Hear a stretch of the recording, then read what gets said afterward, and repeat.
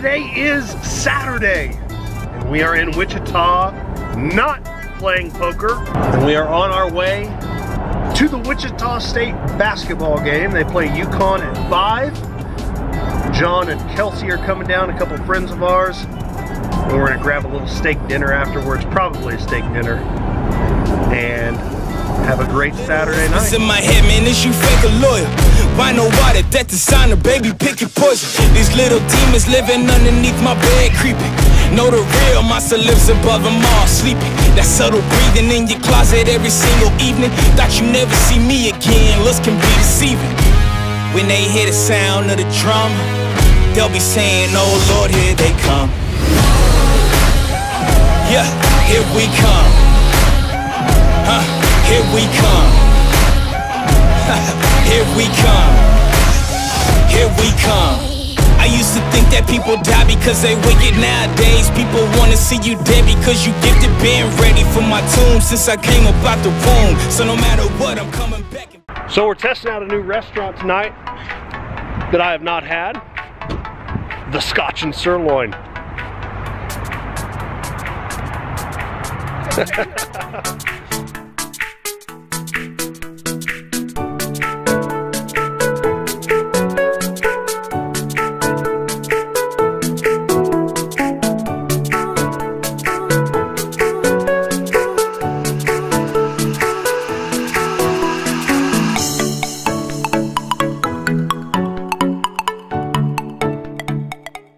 It's Sunday.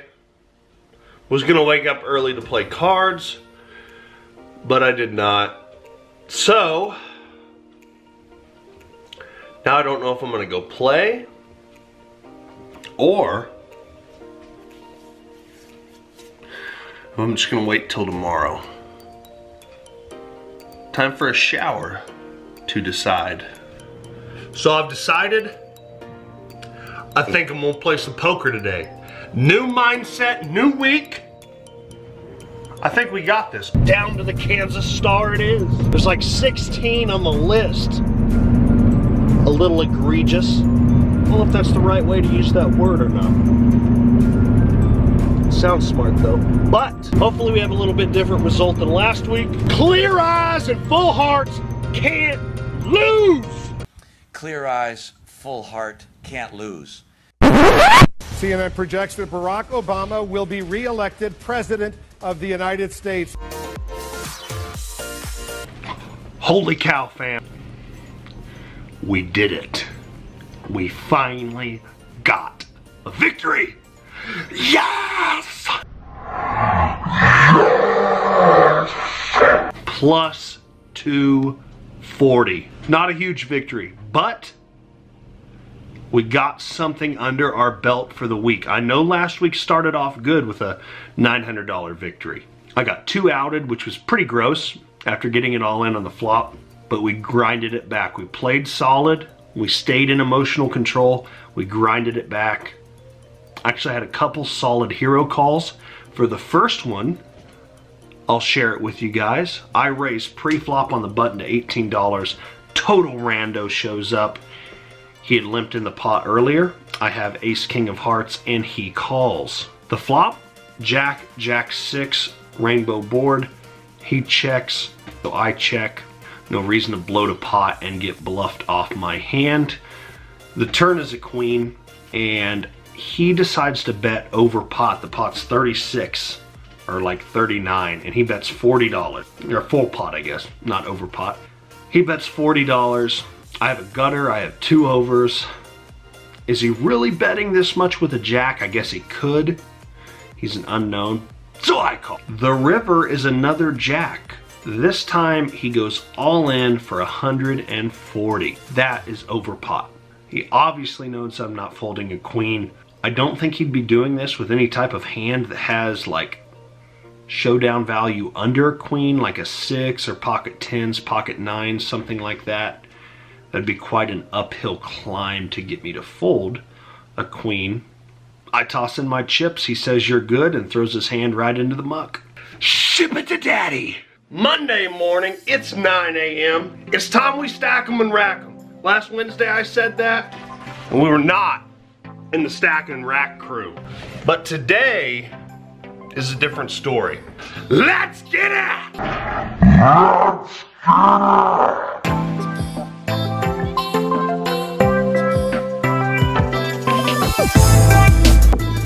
Bionic burger.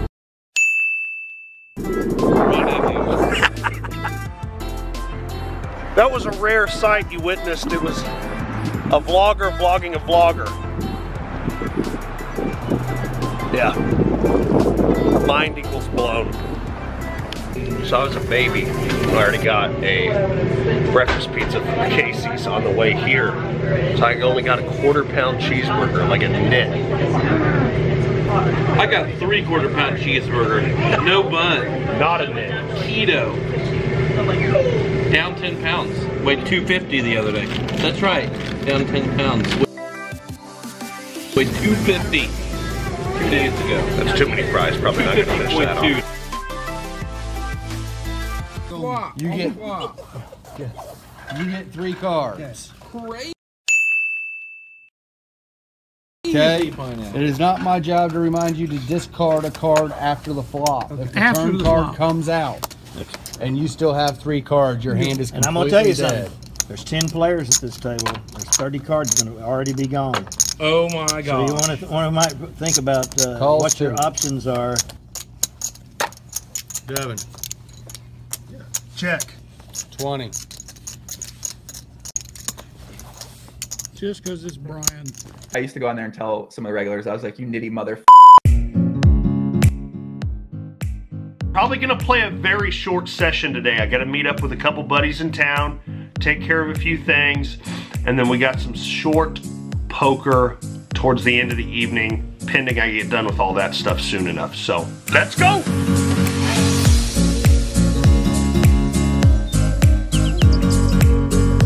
Grabbing a little lunch where the hogs run wild.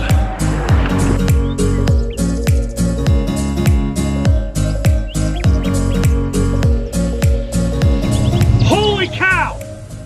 New mindset, big victories.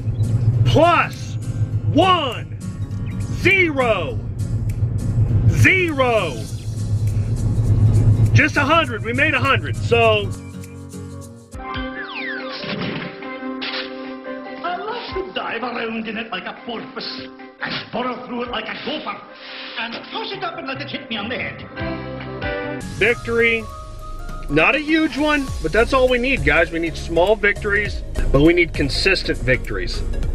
So happy about that. Also, I forgot to do this last time, but shout out to 9 to 5 Poker for putting Nick and I on their website. If you haven't checked out 9 to 5 Poker, I'll put a link in the description down below.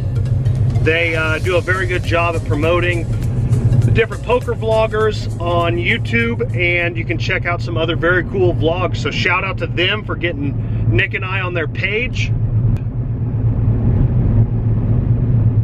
On to Valentine's Day. Happy Valentine's Day.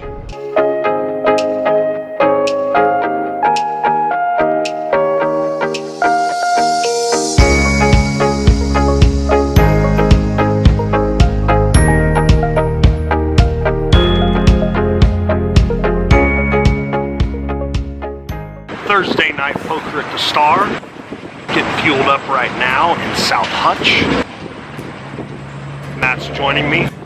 Be on our way. Splash pots tonight, so after every full house, $100 on the very next hand. Let's ship it. And then there were 3. Got them good tonight. Plus 8, 0. That's what we got them for. 80 bucks. In for 9, out for 980. Pretty gross to start off, but we made a solid comeback. I think the other 2 guys also were victorious in their sessions.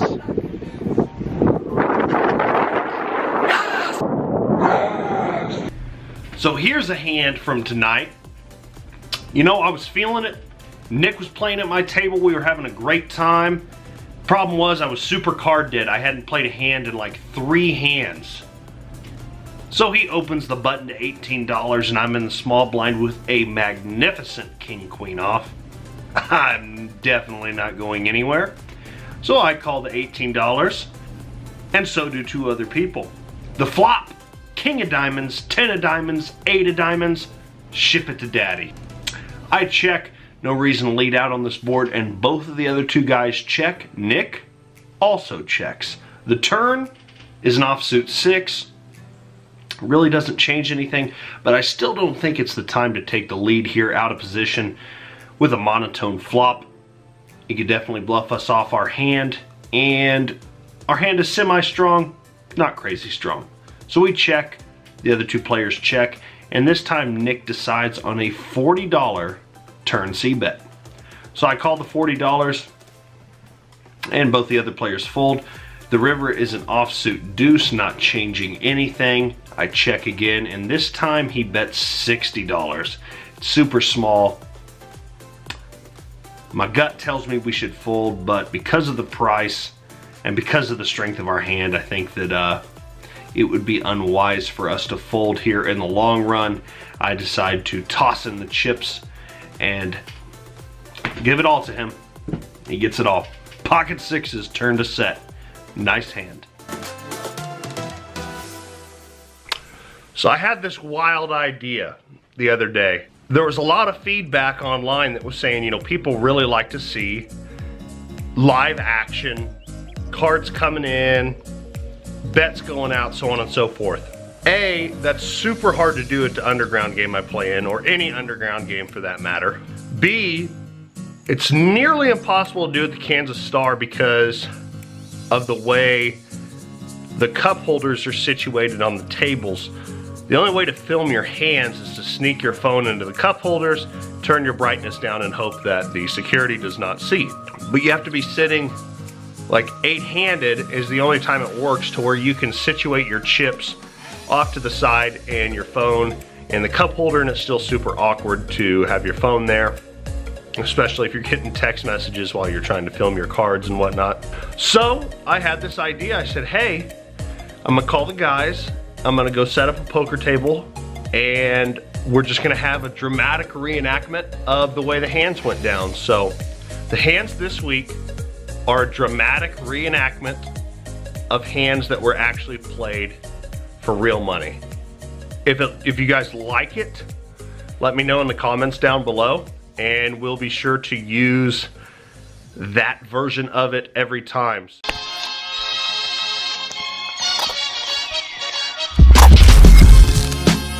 Alright, so I'm going to do something different this week with Awk-Sauce hands. I'm not going to give you the result this week. It's going to be next week, but here's what I'm going to do. If you guys leave a comment down below what you think the correct line is here, if you tell me this is what you think he had and you're correct, I will give you a shout out in the next video, along with the answer to the Awk-Sauce hand. Let me know what you guys think. So in this first hand, the under the gun player opens to $20, and we look down at ace jack off. Sometimes 3-betting this hand, but because it comes from an under the gun player, I'm just gonna call. This kid is kind of a loose cannon sometimes, so he is capable of making moves. The flop comes ace deuce 9 with 2 diamonds. The under the gun player bets $50 into $40. Already overbetting. I don't think we can let our hand go just yet, because they can just overbet every time we flop top pair and get us to fold. The turn is a 5 of spades.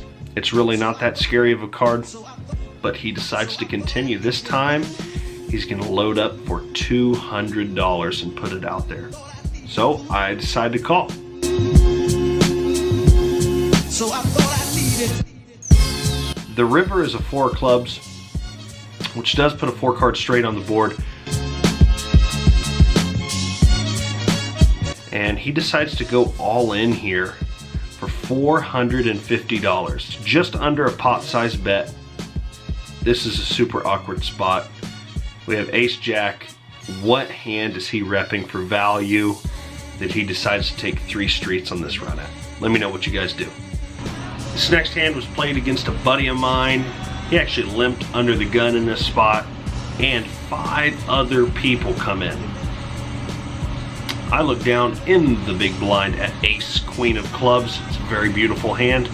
I'm definitely going to raise this up. I probably sized too small, but I went to $25. The under the gun player makes the call.